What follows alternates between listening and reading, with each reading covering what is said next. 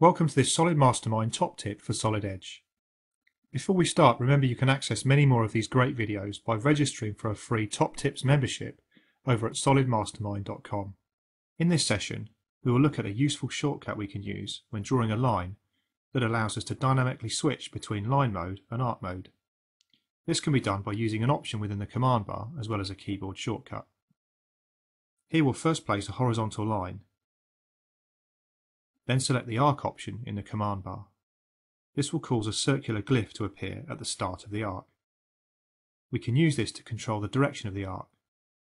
If we drag the cursor out of the right quadrant, the arc will be tangent to the line and to the right.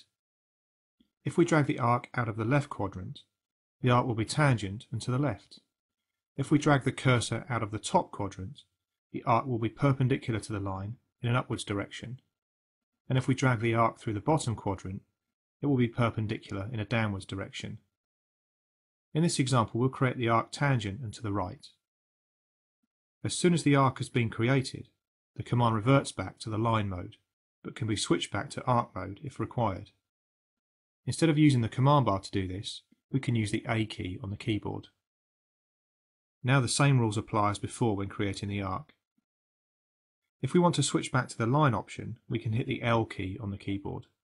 In this instance, we'll carry on and draw another horizontal line, making sure we line up with the other line.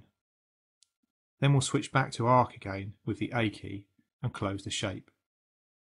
Since we've used this method to create the arcs, the correct connect and tangent relationships have been created in the geometry, as can be seen by the glyphs.